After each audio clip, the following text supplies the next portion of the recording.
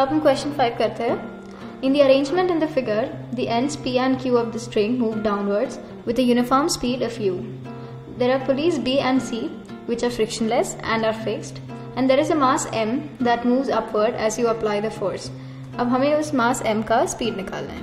हाँ, अब ये क्वेश्चन कैसे करेंगे हम? इस क्वेश्चन के लिए सबसे पहले हम मानेंगे AB equal to AC equal to R है. Okay. OB equal to OC equal to X है, यानी ये क्योंकि दोनों एंगल्स थीटा भी सेम है तो इसीलिए अगर R सेम है तो X भी सेम रहेगा. हाँ, और ये हाइट Y है. ओके. तो इस हिसाब से हम देखेंगे कि ट्रायंगल AOB में R square equal to x square plus Y square है, सिंपल पाइथागोरस थ्योरम के हिसाब से. ओके. अब हम दोनों साइड्स को टाइम के रिस्पेक्ट में डिफरेंशिएट करेंगे तो हमारे पास आएगा 2r dr by D T equal to 2x dx by D T plus 2y dy by D T. अच्छा, तो हमें क्वेश्चन में जो पूछा गया है वो है कि मास m will move upwards with what speed, which basically means कि dy बाई dt हमारा कितना रहेगा. तो इसीलिए हम dy बाई dt फाइंड करने के लिए हम इसको डिफरेंशिएट करते हैं. हाँ. ओके. अब इस केस में हम देखते हैं कि x चेंज नहीं हो रहा है. ओके. तो इसके हिसाब से क्योंकि दोनों पुलीज B और C हमें फिक्स्ड दिए गए हैं. हाँ. ओके. तो ये पूरा टर्म जीरो हो जाएगा. जीरो हो जाएगा. और हम देखेंगे कि dy by D T equal होगा r by Y into D R by D T के. ओके. अब हमें दिया गया है कि D R by D T की वैल्यू u है. हाँ, dr बाई dt जो होगा that is the rate at which the string is moving. हाँ. और वो जो है वो हमें ऑर्डर दिया गया है कि वो u है. हाँ. ओके. हमने देखा है कि ends P and Q of the string move downwards with uniform speed u. और क्योंकि ये एक फ्रिक्शनलेस पुली है इसीलिए हम अज्यूम कर सकते हैं कि यहाँ का velocity will be equal to the same velocity with which P and Q R moving downwards. हाँ. अगर इसमें फ्रिक्शनलेस नहीं रहेगा तो the velocity dr by dt may not necessarily be equal to u. क्या ये सही है? हाँ. क्योंकि कुछ एनर्जी फ्रिक्शन में चली जाएगी. हाँ. अब आगे हम देखते हैं कि इस इक्वेशन को इसमें पुट करके हमारे पास वैल्यू आएगी dy by D T equal to r by Y into you. Okay. अब हम जानते हैं इस ट्राइंगल में अगर हम ट्राइंगल AOB में देखें तो हमारे पास आएगा y by are equal to cos theta. Okay. तो हम आगे देख सकते हैं कि y की वैल्यू हम r cos थीटा पुट करें अगर इस इक्वेशन में तो हमारे पास आएगा dy by D T is equal to r upon r cos theta into you, जिसकी वैल्यू आएगी u अपॉन cos थीटा. तो ये हमने जो है dy बाई dt का डिपेंडेंस निकाल दिया with respect to varying in theta. और ये जो हो गया हमारा वेलोसिटी आ गया. हाँ, इन टर्म्स ऑफ जो कुछ हमें पहले से क्वेश्चन में दिया है u और थीटा. ठीक है. तो ये हो गया हमारा क्वेश्चन 5.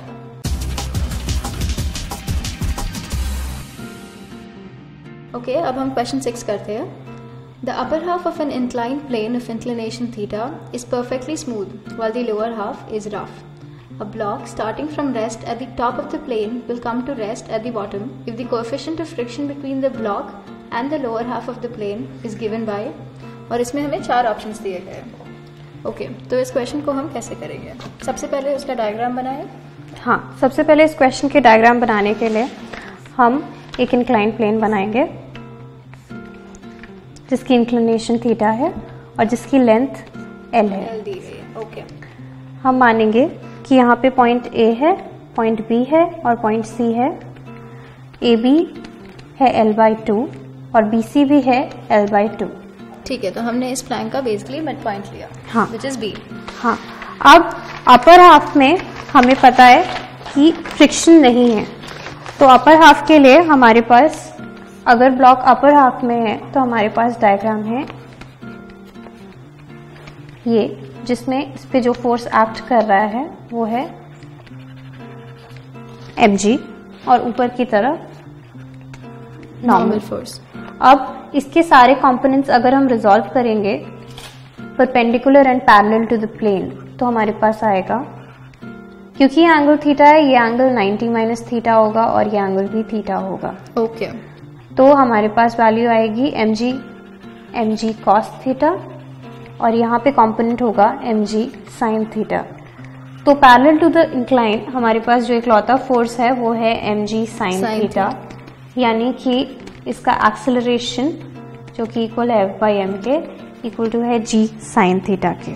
ठीक है, तो फर्स्ट हमने जो top half of the plane है जहाँ पे कोई फ्रिक्शन नहीं लग रहा है, इसीलिए the only force acting will be mg। हाँ, उसका हमने कंपोनेंट निकाला और since that is the only force acting on the block, तो उस फोर्स को डिवाइड कर दिया by the mass of the block to get acceleration. हाँ, तो पॉइंट सी से पॉइंट बी तक हमारे पास जो एक्सेलरेशन है वो है g sin थीटा। ओके, अब हम इक्वेशन यूज करेंगे v square minus u square is equal to 2as, जिसके हिसाब से हमारे पास आएगा vb square minus vc square equal to 2a, जिसकी वैल्यू हमारे पास है g sin थीटा। ओके, और s की वैल्यू है l/2। ओके, तो हमारे पास vb की वैल्यू आएगी, क्योंकि हमें क्वेश्चन में दिया है कि ब्लॉक स्टार्ट्स फ्रॉम रेस्ट,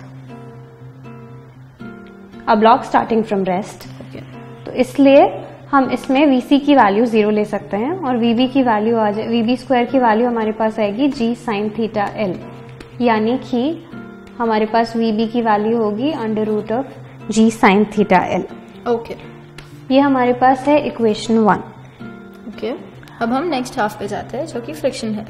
हाँ, अब इस पार्ट के लिए जिसमें फ्रिक्शन है हमारे पास फ्री बॉडी डायग्राम होगा, normal force mg cos theta for similar reasons, okay, mg sin theta, और क्योंकि रिलेटिव मोशन नीचे की डायरेक्शन में है, फ्रिक्शन इस डायरेक्शन में होगा।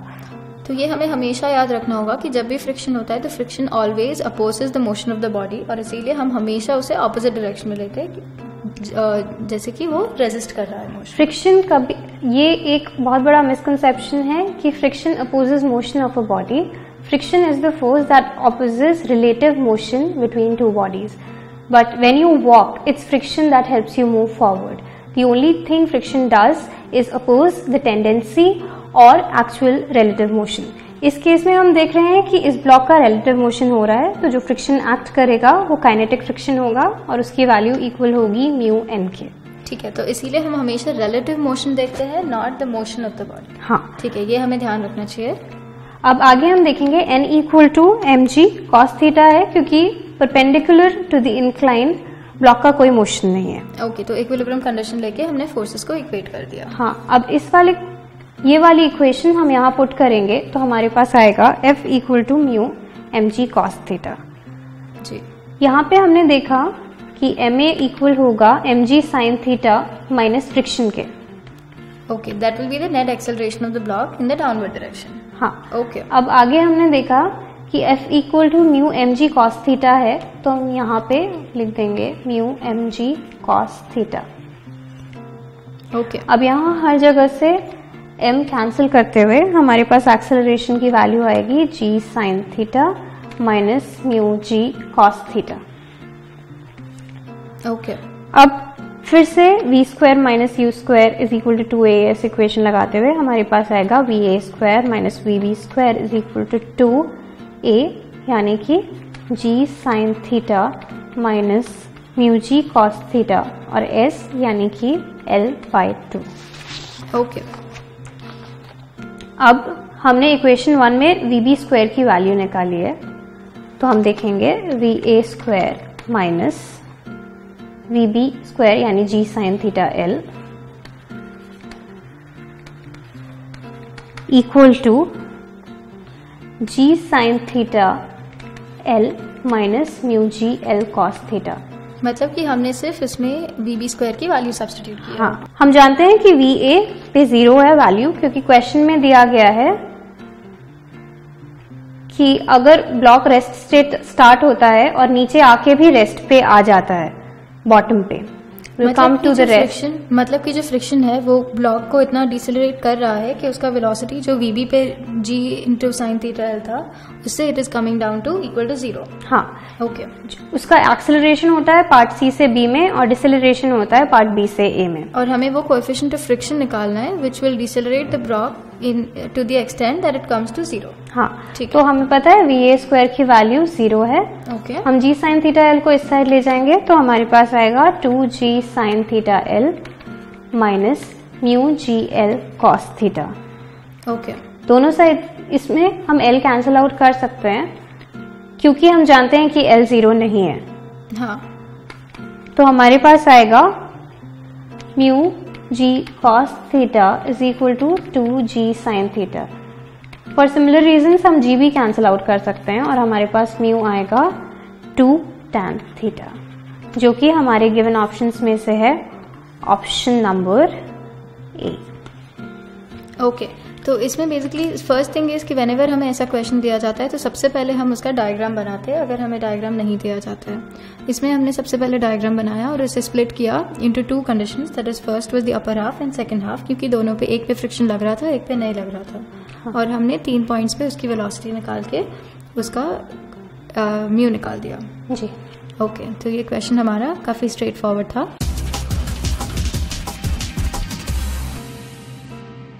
ओके, तो अब हम क्वेश्चन 7 पे जाते हैं। Question 7 says two skaters A and B of mass 50 kg and 70 kg respectively stand facing each other 6 meter apart on a smooth horizontal surface. They pull a massless rope that is stretched between them. How far has each moved when they actually meet?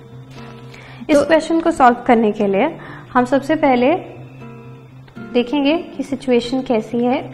यहाँ पे एक skater है, यहाँ एक skater है, दोनों frictionless surface पे खड़े हैं। इन दोनों के बीच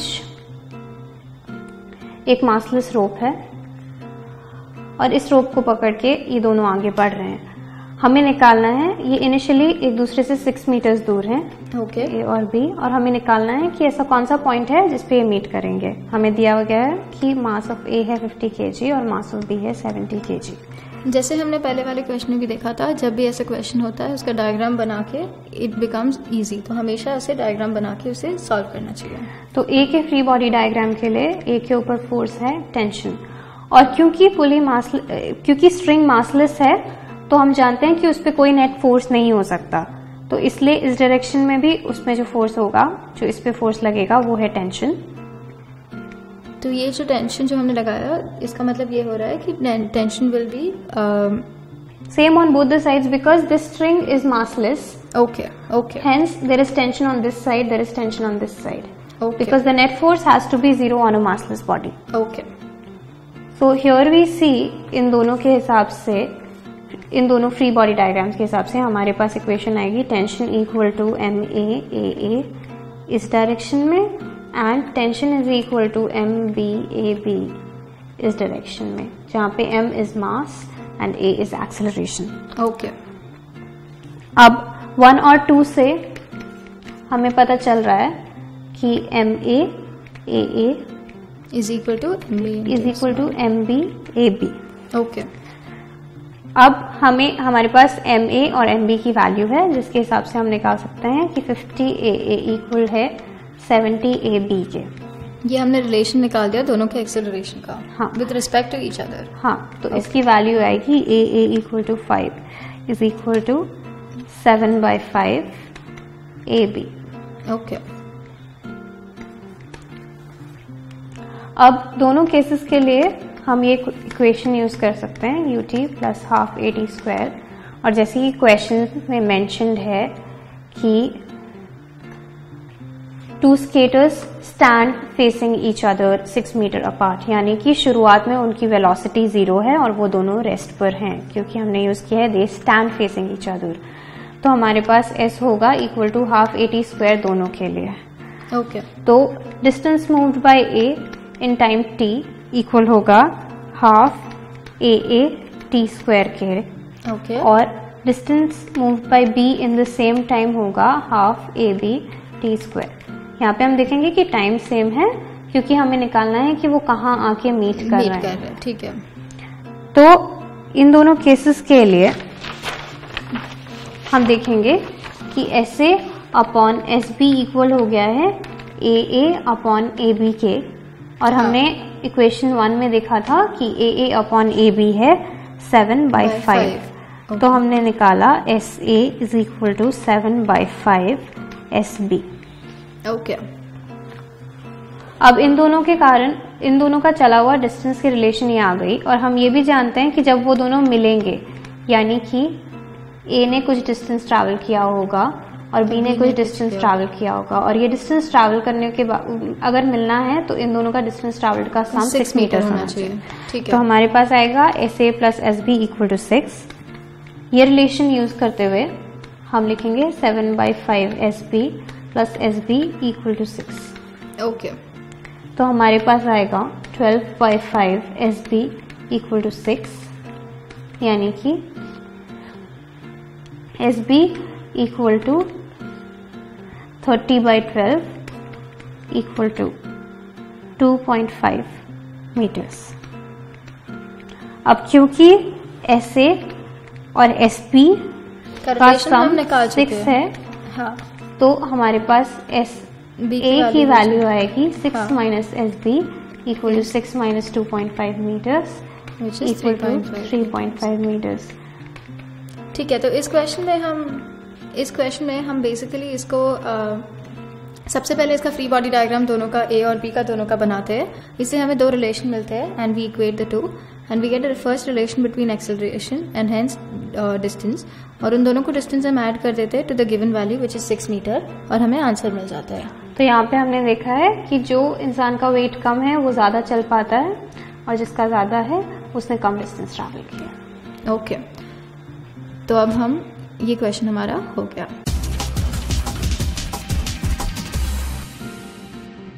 तो हमारा question that basically tells us that 2 blocks of mass 4 kg and 6 kg are connected by a string of negligible mass passing over a frictionless pulley, as is shown in the figure.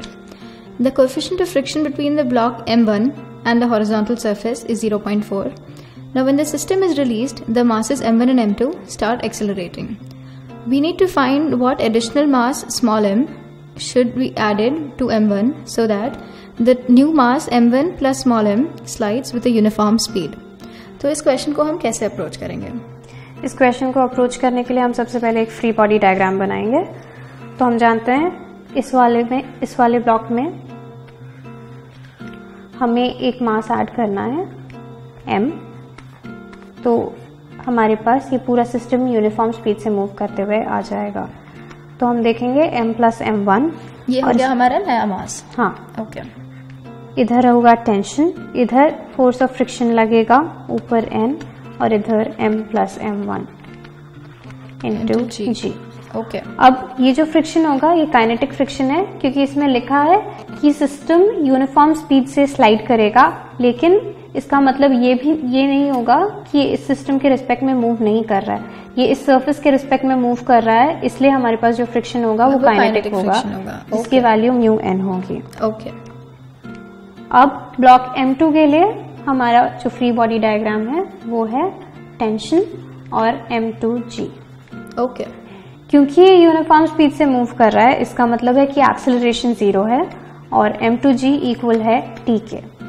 Okay, इस वाले case में क्योंकि uniform speed है हम लेंगे tension equal to F, और क्योंकि vertical equilibrium है हम लिखेंगे N is equal to M plus M1G। तो अभी तक हमने जो हम हर बार करते हैं वैसे ही हमने दोनों बॉडीज को इंडिपेंडेंटली उनका फ्री बॉडी डायग्राम बनाया और गिवन कंडीशंस के हिसाब से फोर्सेस को इक्वेट कर दिया। हाँ, और क्योंकि फ्रिक्शन की वैल्यू यहाँ काइनेटिक फ्रिक्शन यानी कि म्यू n है और n की वैल्यू m प्लस M1G है, हम लिखेंगे friction is equal to mu into m plus M1 into G। Okay, अब इस इक्वेशन और इस इक्वेशन से हम निकाल सकते हैं कि टेंशन की वैल्यू है mu into m plus M1G। इस इक्वेशन और इस इक्वेशन से हम निकाल सकते हैं टेंशन की वैल्यू, क्योंकि M2G है हम यहाँ पे पुट कर सकते हैं M2G equal to mu m plus M1 into G, क्योंकि हमें m, M1 और M2 की वैल्यूज दी गई है जबकि टेंशन हमारा अननोन था। हाँ, तो हमने यहाँ से सबसे पहले फ्रिक्शन की वैल्यू निकाली।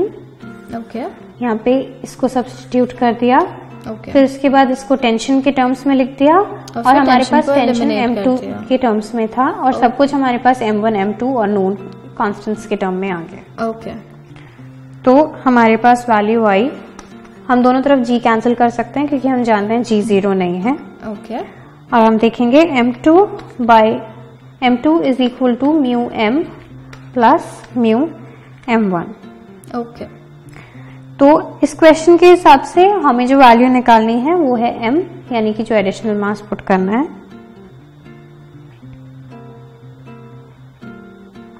तो हम M को बेसिकली ले आएंगे इन टर्म्स ऑफ, हमें म्यू M1 और M2 की वैल्यू तो दी गई है क्वेश्चन में और हमें बस M को उसके टर्म्स में निकालना होगा।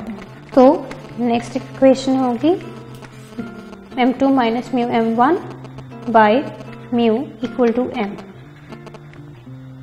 तो हमारे पास M की value M2 by mu minus M1 के इक्वल आएगी।